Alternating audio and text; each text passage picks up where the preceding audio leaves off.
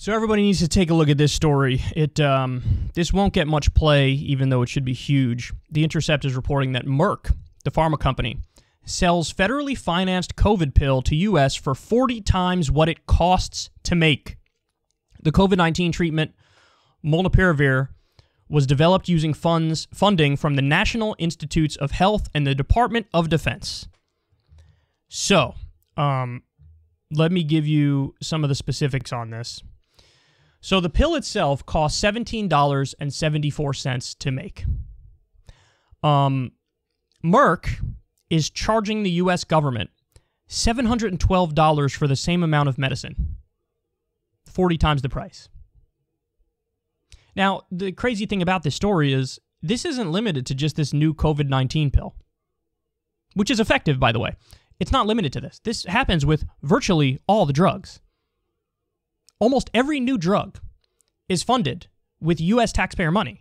And then pharma companies swoop in, buy up the rights, and price gouge you on the back end. So you fund it twice. You fund it with your tax money up front, and on the back end you get price gouging. You have to pay more out of pocket, and they run out the back door with all the money. It's a scam. And the reason they get away with the scam is because they bought the government. They bought the politicians. So the politicians are in on the scam because they're getting their kickbacks. That's the way this works. It's a criminal mafia. Big pharma and health insurance companies, by the way, but that's another conversation for another day. It's just a giant mafia. It's a scam. This is one area where the capitalism and the profit motive is just a terrible incentive, which is inevitably going to lead to this. So they say in the first 29 days of the trial of this drug, there were no deaths reported among the 385 patients who received the drug, while 8 of the people who received a placebo died. So that's pretty solid evidence that this is effective. Now, it's not just Merck that's in on this. It's also Ridgeback Biotherapeutics, which is a small Miami-based company. They licensed the medicine from Emory University in 2020, and 2 months later sold the worldwide rights to the drug maker Merck. So in other words, Ridgeback Biotherapeutics was involved at the front end with the making of this, with government help. And then they sold the rights to Merck, which is, of course, a bigger pharma company. And we don't know how much they sold it for, by the way. So it was developed using government funds. In fact, I'll give you the specifics. The Defense Threat Reduction Agency, a division of the Department of Defense, provided more than $10 million of funding in 2013 and 2015 to Emory University. Now, you might be saying, well, hold on. How the hell could you do it in 2013 and 2015 when that was way before COVID-19? How could they have done the funding? Well, it's very simple. They were researching this for a different virus. And then coming to find out, it's an antiviral that is effective against COVID-19. So it's one of those things. And it's not just the $10 million from the Department of Defense that was used for this. Also, the National Institute of Allergy and Infectious Diseases, which is part of the National Institute of Health, they provided Emory with more than $19 million in additional grants to do this funding, to do this research. So in total, U.S. taxpayers paid $29 million. But guess what? Merck and Ridgeback are the only ones who are going to reap the profits from this. According to courts, it's going to bring in as much as $7 billion in profit by the end of this year. $7 billion in profit. You funded it, and on the back end, they're going to price gouge you. About $18 a pill, and it's over $700 is what you're going to be charged. Tell me why this should be allowed. Tell me why it should be allowed. All the standard arguments here for laissez-faire, free market capitalism, they all fall apart.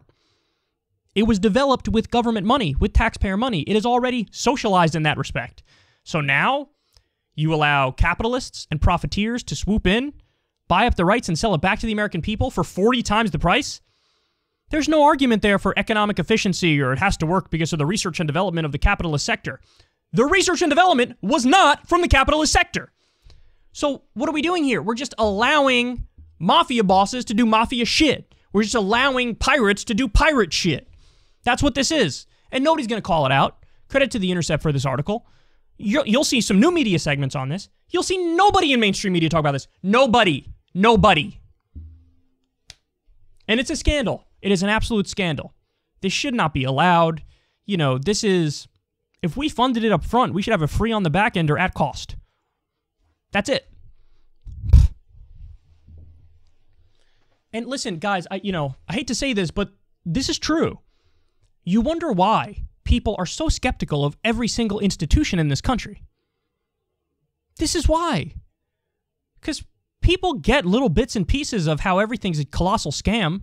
So you think this doesn't lead to, like, vaccine hesitancy, for example? Because people look at this and they go, well, if they're willing to do this, maybe they are willing to just give us a fake vaccine that doesn't work and pretend like it works so they can run out the back door with billions of dollars of taxpayer money. This undermines the credibility of the entire system, you jackasses. It's like the Iraq War. Listen, I'm the perfect age to have my political awakening during the Iraq War, during the Great Recession. That destroyed everybody's faith and confidence in all of our institutions. Because it should. It should. We were lied into an illegal and offensive war against a country that didn't attack us, and $14 trillion later, we're still in Iraq. Not in Afghanistan now, but in Iraq. But with all those wars, $14 trillion, what do we have to show for it? Absolutely nothing. It was an imperialist crusade. The tax cuts for the wealthy and deregulation led to a market crash. There's been no correction for that. If anything, we went right back to those policies. That's what the Trump tax cuts were in 2017. And the destroying of the Consumer Financial Protection Bureau and not bringing back Glass-Steagall. People aren't total idiots. They see how the system has screwed them 1,000 ways to Sunday. And so sometimes a healthy skepticism becomes cynicism. And you know what feeds cynicism? Stories like this. Stories like this. Jacobin was getting piled on the other day for pointing out that there's a reason why the ivermectin story took off. Why so many people believed ivermectin was the cure and the answer to COVID-19. There's a reason why. Because you have support and trust in institutions absolutely exploding, so people are looking for alternative answers, even if those alternative answers ultimately end up to be from charlatans and conmen and frauds and people who are just as bad, if not worse, than the original institutions. Now, they were dogpiled for pointing that out, but it's accurate. It's accurate. Now, ultimately, people have agency, so they should stop and research and do the right thing. I'm not totally taking it away from the individuals here who make their decisions, but you cannot deny that when there's been such an institutional collapse, that it is reasonable and rational for everybody to pause and reflect every step of the way and say, what am I really doing here? Who can I really trust here?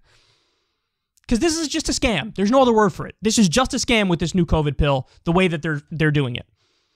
It works. I believe that because the studies show that it works, and I believe the vaccine works, of course. But this, when you do stuff like this, instead of people having just a healthy skepticism, some people become flat out cynical. And they think the entire system is bullshit. And they're partly correct. So, do this at your own. Don't act like you weren't warned. I'll just say that. Don't act like you weren't warned, because we always think we hit rock bottom on this front, but it could always get worse. It could always get worse. You could have a total societal collapse. So, this is a scandal. You won't hear about it anywhere else, and that's a damn shame. Ever since Adpocalypse, when YouTube defunded all independent news and politics overnight, we haven't trusted them. We know they can pull the rug out from underneath us at any time. If you enjoy this content, please consider tipping $1 or $2 per month on the Secular Talk Patreon. Link in the video description box below. Thanks for your support.